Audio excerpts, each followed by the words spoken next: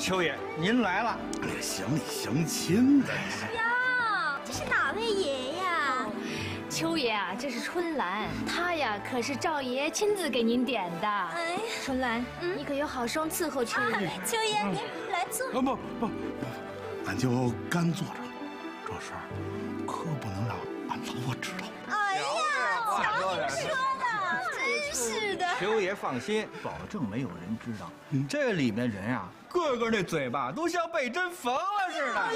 是啊。走，秋爷，您那我就啊，咱走这儿，到这儿坐。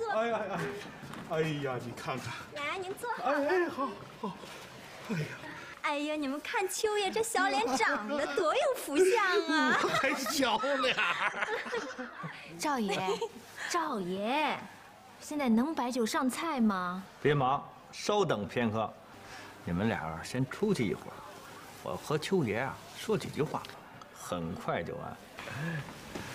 走。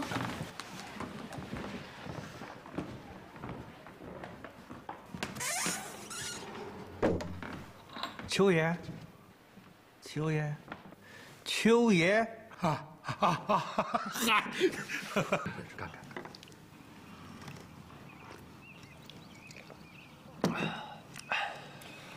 孙先生，不是我驳您面子，您又不是不知道，就我们家这明大人，朝中有名的直筒子、暴脾气，是最不好说话的一个人呀。是，这满朝文武，谁不知道明妃大人是两袖清风，是一身的傲骨啊？所以说嘛，这种事儿，您别说让我家老爷去办，您就是让他听见了，他也得大发雷霆。其实呢，办事情的方法不只就一两种。大管家，咱们水路不通，走旱路。这直路不通嘛，咱们绕着行。绕着行？对呀，比如说你家老爷那里说不通，咱们就干脆不跟他说。嗨，你说你来就来吧，还拿什么东西？这乡里乡亲。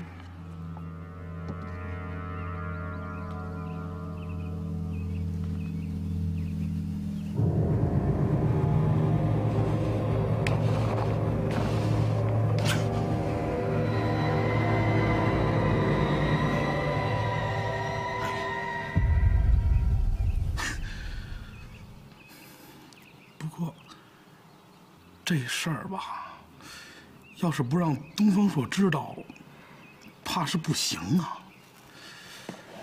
你说这长安城，谁会买俺的账啊？您别急，听我慢慢给您说嘛。你说，您是东方朔的大舅子，这事儿是不是谁都知道啊？那是自然，连皇帝老那都知道。这就对了，只要您打着替东方朔办事的招牌，去找人帮忙，人家能不买您的账吗？可这要万一走漏了风声，这东方朔知道了，那时生米已经煮成了熟饭，最多啊责备您两句。对，俺到时候把这些金子全给他用掉了。就是东方朔知道了，那也没有金子还给你了。秋爷真聪明，一点就行。乡里乡亲的，咱们谁跟谁？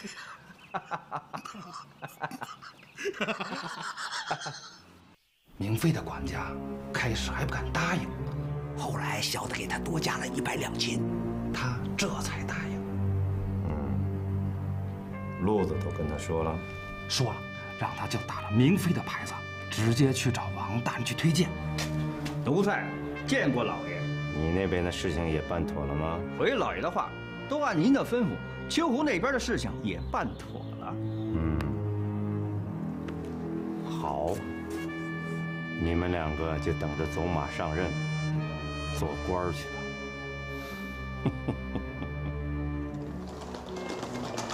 这个赵游吧，他不光是俺山东老乡，那以前俺家穷的时候吧，这东方朔是个只会吃饭，那不会干活这么一懒人。人家赵游那时候没少帮助我家里呀。你说现在人家有事求上门来了，实在没法拒绝呀。这个任命官员之事啊，一直是由公孙弘和王怀恶两个代理丞相掌管。公孙弘只知道每天去太学宣书任教，其实啊，就是王怀恶一个人说了算。你看看，都怪这个东方朔。你说得了皇上一个什么宝剑吧，整天是张牙舞爪的，还把人王大人这爹给宰了。你看现在好了，有事求着人家了吧？这真是的，粪坑边上捡出药，怎么开这口啊？听说这个赵游如果让东方朔去推荐上去，王怀恶一定给他骂出来。那所以说，这东方朔不就想起了他敢大哥吗？啊！哎，你这位老乡识字吗？识字，那不识字怎么敢跑出来当这个仆人爹娘的孝爷呀？这样吧，我就让他留在我这里，做一个掌管文书的御马郎，怎么样？好，哎呀，这太好了！我马上找人写推荐信送到裕王府。你放心，这个王怀恶虽然对我也看不惯，但他还不敢不买我的账。对。哎呀，谢谢啊！皇上，臣就花了几天的时间，就找出了好几位大人卖官鬻爵的犯罪证据。乾坤子，朕现在不需要这些事实，朕现在着急的是国库中短缺银两。啊，是，可臣需要这些事实来堵他们的嘴呀。皇上，您想，如果这些大臣自己都不干净，他怎么还好意思管别人的事呢？你这法子呀，堵住那些品行不正的大臣还可以，但堵不住东方朔和明妃这种人。巧了，皇上，在臣抓住的几位行贿受贿的大臣当中，就有这2位道貌岸然的正人君子。这2人是东方朔、明妃。臣口说无凭，皇上可命张汤一查。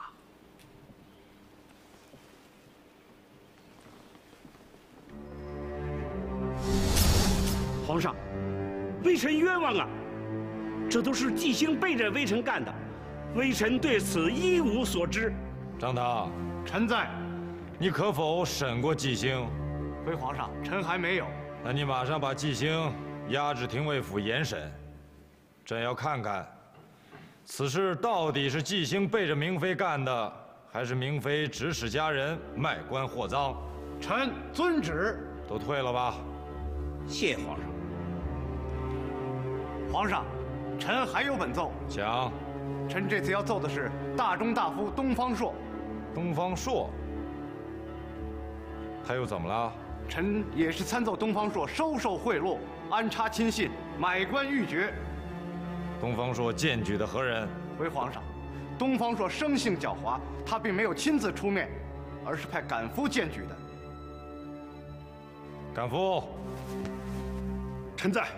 可有此事？啊，是这样。啊，是他大舅子秋胡托的我，这事东方朔并不知晓啊。皇上，赶夫荐举的人叫赵游，现就在郎中令府衙任御马郎之职。东方朔啊，微臣在。对此事，你有何话说？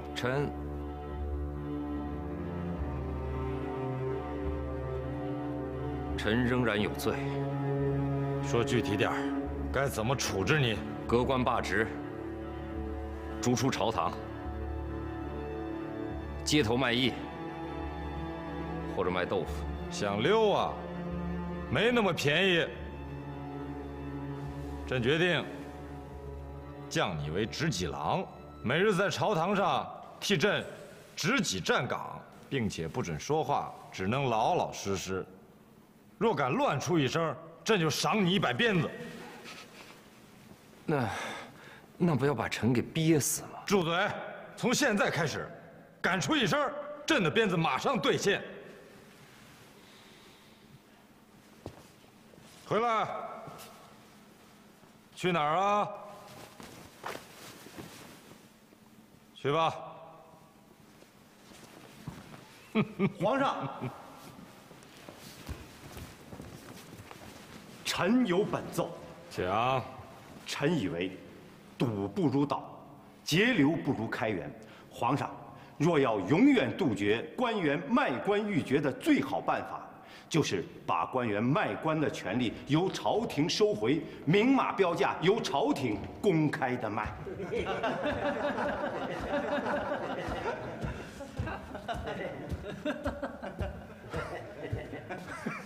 皇上。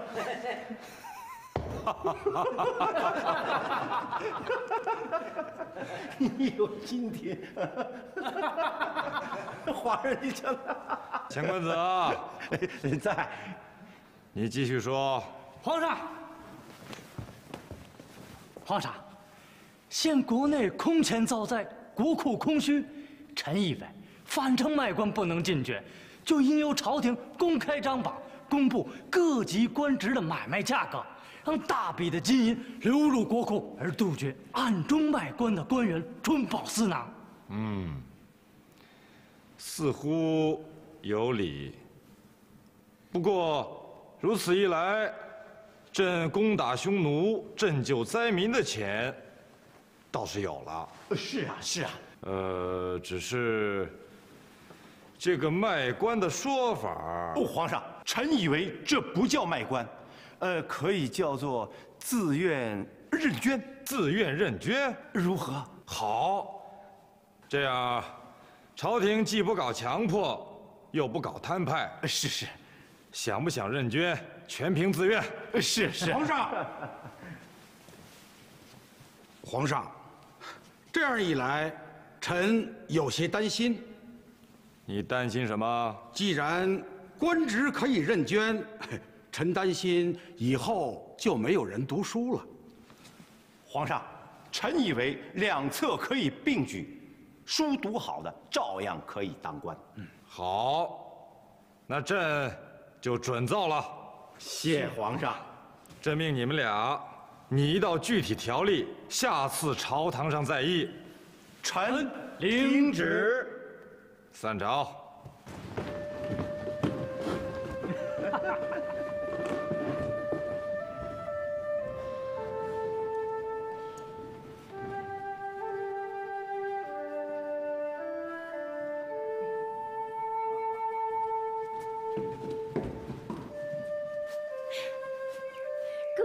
你让我说你什么好呢？这下行了吧？值几郎，1个月的俸米就是全家人1天喝2顿稀饭都喝不到半个月，你要把我饿死呀！那怎么会知道会有人告发呢？你不会有哪儿？姐，你先别生气啊，先别生气。这事儿啊，他还不能完全怪俺哥，这是有人故意设了圈套，让俺哥往里钻的。他们是为什么呀？为我这张千金难买的嘴。哼，反正苍蝇不叮无缝的蛋，要不是你财迷心窍，怎么会上当呢？你先别着急，哥，那500两金子呢？在房里吗？去，给我拿出来。去啊！还不想去？想独吞？你就不怕你妹子把你的耳朵也揪下了？商量什么？交出来！那500两金没那些了啊！你用了多少？用了50两。50两？几天的功夫你用了50两？你都干什么了？那是50两金子，那要是买吃的，能盛出10个秋壶；要是买用的，可以堆满2屋子。多奢侈啊！这也不是你的作风呀！快说哪儿去了？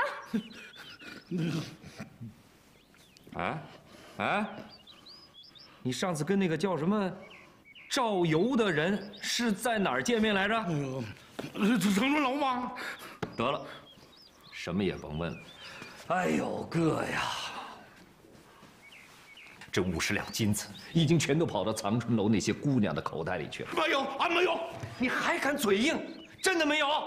真的没有。那好，我也不想让你妹子冤枉你，你跟我到藏春楼去跑一趟。我们去藏春楼，走，走啊，走啊！兄弟，俺求你了，咱不去藏春楼行吗？哥呀！好啊，真长出息了你，你都玩到窑子里去了。妹子，哎，求你了啊！这事儿千万不能让绿玉知道，俺下回不敢。俺他家那混蛋！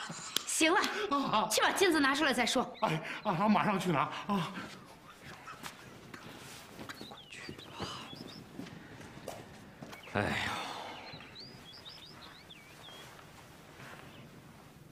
怎么办？50两的嫦娥，还能怎么办？他用都给用了。我说张汤那儿怎么对付？他很快就来收缴赃银呢。张汤，甭理他。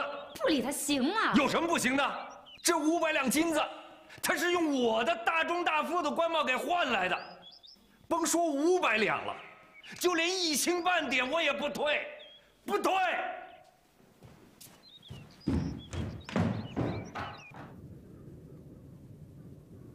启奏皇上，臣昨天已经派人去明妃和东方朔家收赃，明妃的管家已将500两金子如数交出，可东方朔却拒绝交赃，请皇上将东方朔交臣治罪。东方朔，你为何不交赃？东方朔，朕在问你话。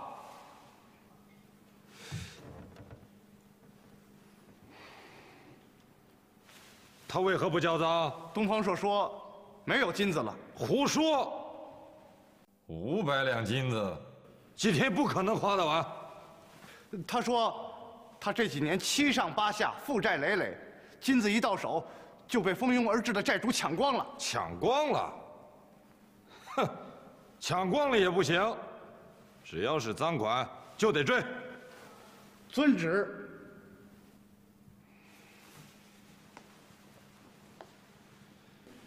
好了，今天东方朔的事儿就说到这儿了。乾坤子王怀鄂，臣在。你们那个捐官条例弄得怎么样了？回皇上，臣遵旨，起草了详细的实施条例，请皇上过目。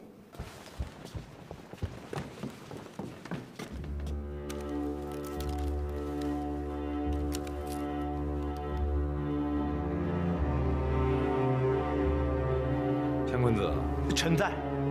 你这上面说，每个捐官都必须由一名在京官员推荐，是，然后再到太尉府王怀鄂那儿去报到，是，这是为何？回皇上，臣是怕捐官的人太多，一起都拥向太尉府，王大人忙不过来，所以臣才建议让所有的京官先筛选一遍，把那些相貌不端、心智昏聩之人剔除，然后臣和王大人再仔细的斟酌，以免误用了不能胜任之人。皇上，如此2次筛选，十分有利于严格把关，臣赞成这个条例。皇上，您看看，这么多的大臣都愿意挺身而出，可见皇上的英明决策是何等的深入关心呀！皇上，臣还有一个谏言。皇上，是不是干脆就进一步的放权，把挑选人才的重任都叠加在各位大臣身上，让他们多担待些？臣和王大人只凭着各位大臣的推荐信，收敛银钱，发放伟人状即可呀。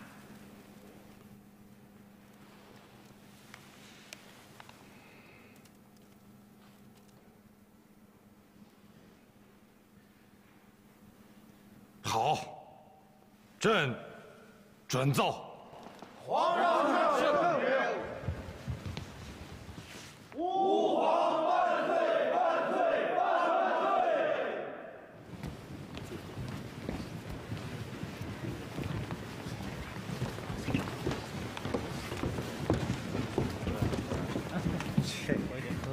东方大人，东方大人，快，皇上叫您呢，快去宣旨。哎呦，您就别逗我了。不能说话了。我不过一个执戟郎，这都已经下朝了，还着急干什么？哎呀，您快点吧。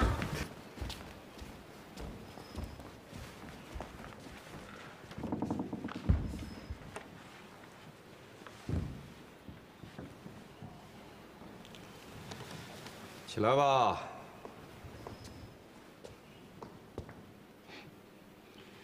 东方朔，这里不是未央宫，朕准允你开口。你尽管开口讲好了。多谢皇上，真是谢天谢地啊！总算给了臣一个开口说话的机会。皇上，臣通过这几天深刻的体会到。 硬逼一个会说话的人去当哑巴，要比硬逼一个哑巴去说话还要难受。少说废话。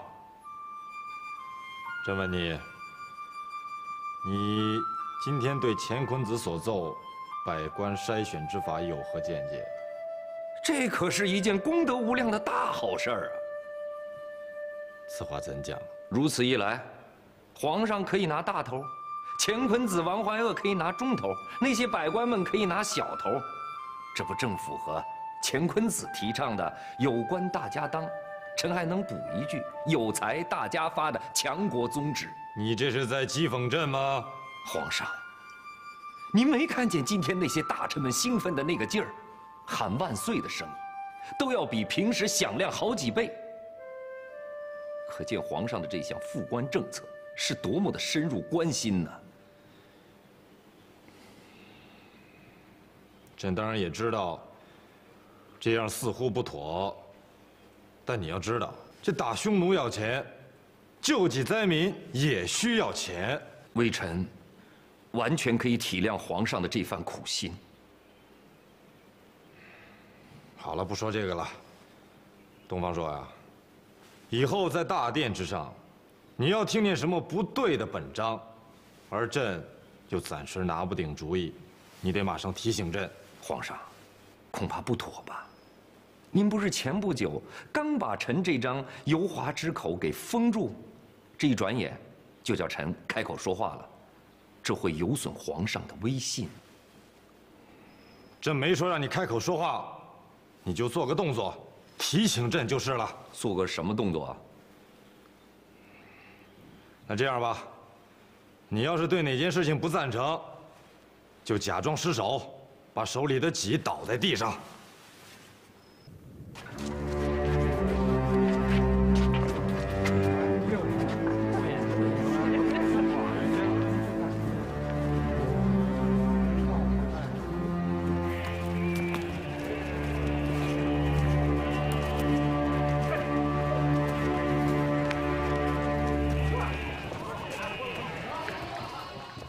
东西，王员外真有钱，怎么回事？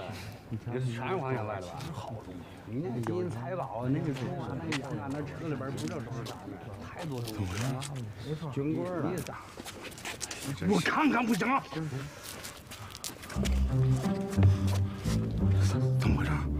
哎，你要说吧，这王员外平时可一毛都不拔。你要说这一捐官儿，你看看这大车小车的啊，好东西全拉出来了。是啊。 你别看王员外今天是大车小车的往里边拉，可是只要一捐了官了，保准不出2年全都捞回来了。哎，我听说王员外大字儿都不认识几个，这官儿他怎么当啊？你又说外行话了是不是？当官还要什么本事啊？有事了就叫下面的衙役和师爷去办，自己就坐在大堂上一敲惊堂木，呀呀呸！你也会是不是？哎呦，我要有了钱呢，我怎么也得捐一县令，是吧？真好啊！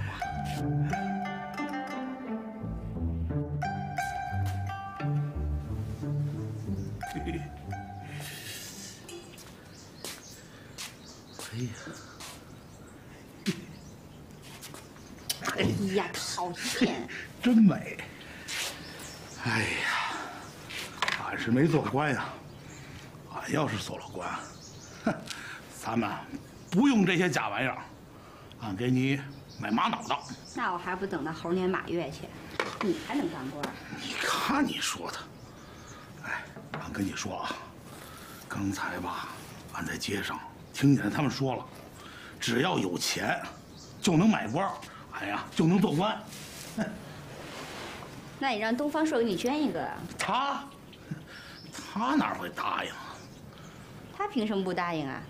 哎，东方朔现如今成了执戟郎，俸禄大减，你去当官挣几个钱也好贴补家用啊，他凭什么不答应？他肯定说俺不是当官的料。什么料不料的？要我说呀，这当官的事儿说深就深的不见底儿。像东方朔这么能干的人，在里边也扑腾不了几下。可是要说浅呢，他也浅的盖不了脚背，不缺胳膊不少腿儿啊，我看就能当。对呀，媳妇儿，那个什么王员外，不是也是大字不识一个吗？那人家也当上了。就是啊。哎，再说了，你要当了官儿，在衙门里有什么难事儿，回来问问东方朔不就行了吗？没有当不下来的。俺怎么就没想到这一层呢？对，他当官不行，还是不行。又怎么了？刚才吧，俺在外边就听见街上有人骂这些捐官的，说是祸国殃民，遗臭万年。你不兴这样回答他们？这捐官啊是皇上下的旨，咱去捐官呢是响应了皇上的号令，是爱国忠君。我就不信，你要是像我这么说，看谁还敢说你？是啊，哎呀，还是俺媳妇儿聪明。你看，俺是要给你梳头吗？你看。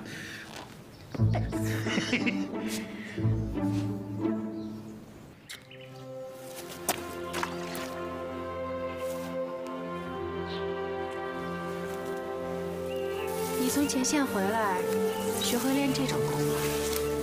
夫人，怎么，生谁的气了？心里堵得慌。我这心里也堵得慌。我这个皇上弟弟，怎么就这么糊涂，能干出这种荒唐事儿来？哎，如今这明妃被罚闭门思过，东方朔又被堵上了嘴，不让说话。哎，如今这朝中，哎，那你呢？你也不敢站出来说话吗？我不是不敢，我是没那本事。如今在朝堂中，我根本辩不过乾坤子他们，弄不好，不但劝不了皇上，反而还会弄巧成拙。看来这件事情还是得找东方朔呀。没钱？哎，那500斤呢？不用放在你妹妹那下崽儿啊？媳妇儿，你别着急嘛。现在吧，已经没有那么多了，只有450斤了。什么？这么快他就用掉了50斤？不是用掉，是啊，还账了。哦，我说的嘛。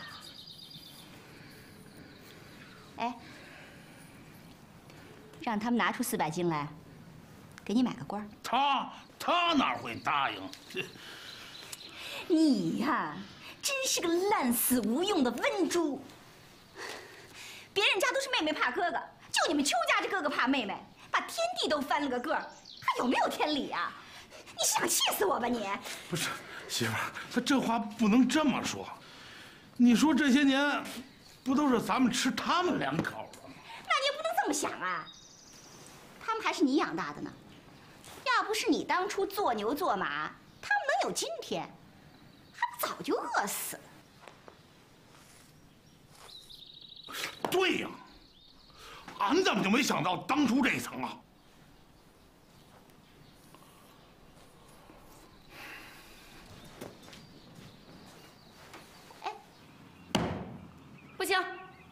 绝对不行。行，俺说行就行，俺是家里老大。嘿，你今儿是怎么了？咋也没咋，就这样了。俺还告诉你，这事儿你们要是不答应，你就想怎样？俺就把这房点了。你敢？敢，俺就敢了。你再敲一下。俺就敲。再来。敲了。看谁敲狠，看谁敲狠，看谁敲狠。哎，姐，哎哥，干嘛呀？这一家人呢？什么事儿啊？他要闹着买官。对，俺就是要买官。怎么着吧？俺还告诉你们了，这捐官那是皇上号的召。你们要是不让俺捐官，那你们就是反对皇上，就是造反。对，就是造反。哎，哥，就刚才你这一通咋呼，还真有点官脾气。是啊，就连俺嫂子最后那句话，也都带着官夫人的感觉啊。你听听，连俺兄弟东方朔都说俺能做官了。兄弟，马上检举俺啊！不，检举信。见信，见你的鬼！我跟你闹着玩呢。谁跟你玩呢？东方朔，俺跟你说，别跟俺面前装大爷，玩着去。俺家绿跟俺说了，要是没有俺，你们早就饿死了。别猜啊，猜俺没说完呢。这家俺是大爷，俺说了算。好啊，我现在才知道，嫂子是你在后头挑唆他闹的。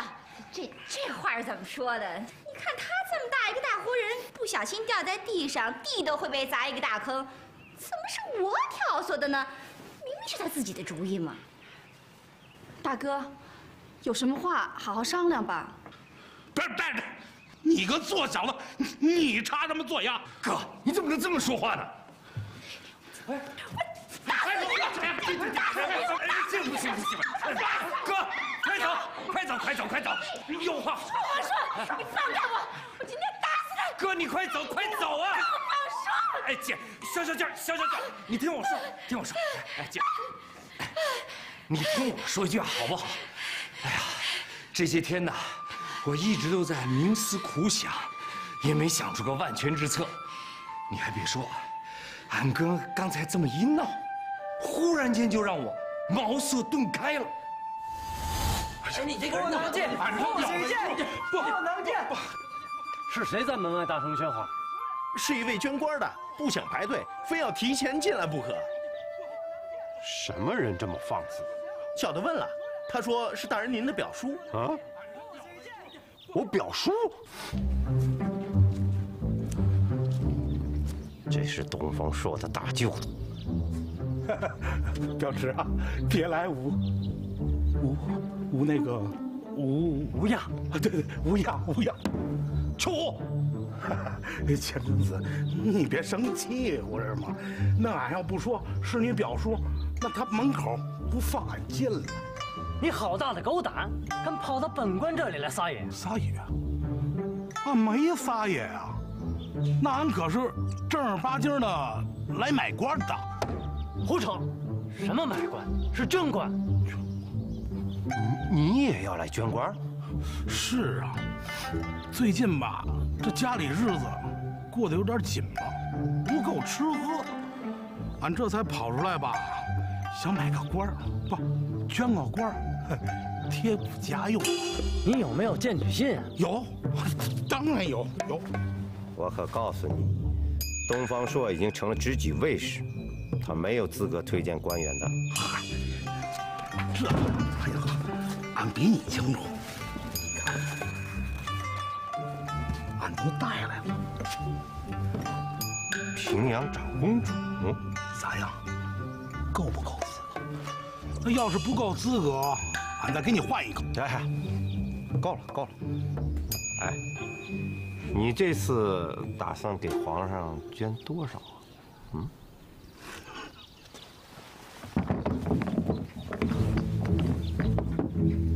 ？100两金。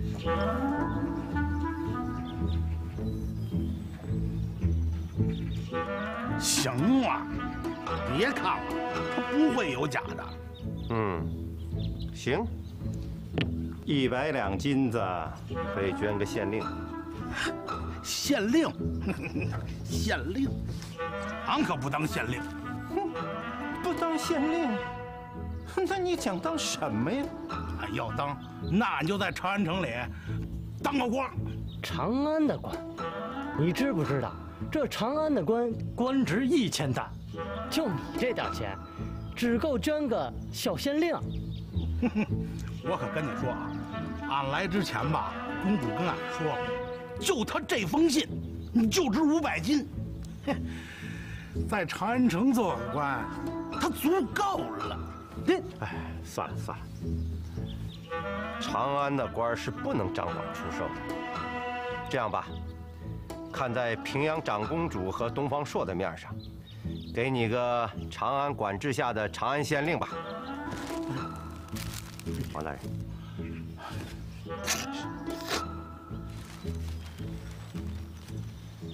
凭这个到公车府领官印去啊。哎，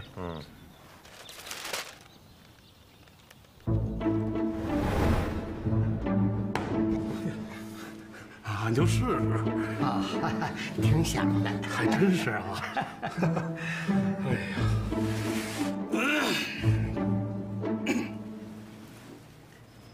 大人请坐。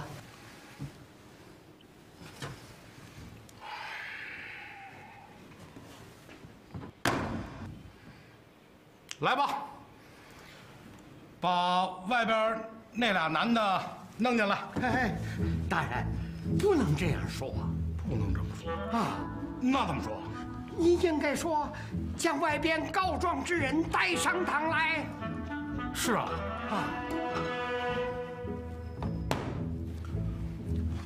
来呀，将外边告状之人派上来。大人有令，带告状之人上堂。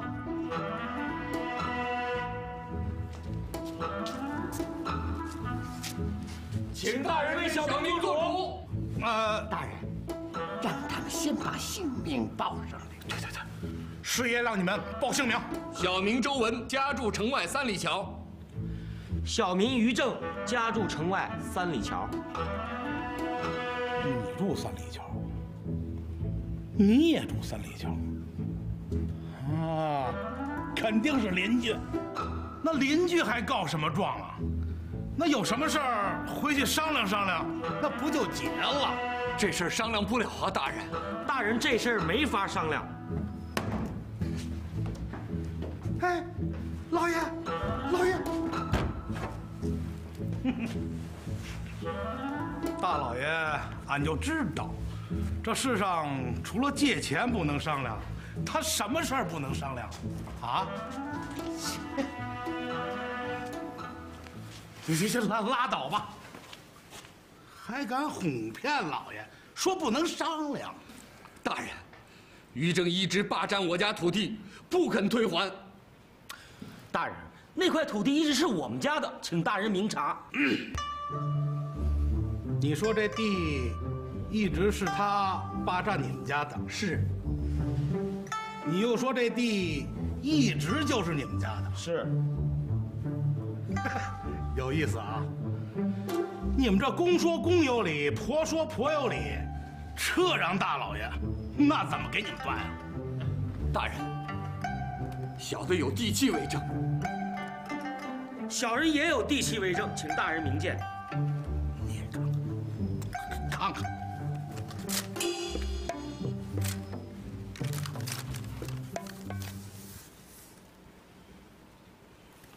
大人啊，这2家的土地紧挨着，这地契上写的明明白白，以树影为界，应该没有什么争议呀。嗨，你问俺干嘛？问他们呀！你这是大人。你们2家土地中间那棵树还在吗？在。既然树在，就以树影为界就是，还有什么可争议的呀？是吗？还有什么争议吗？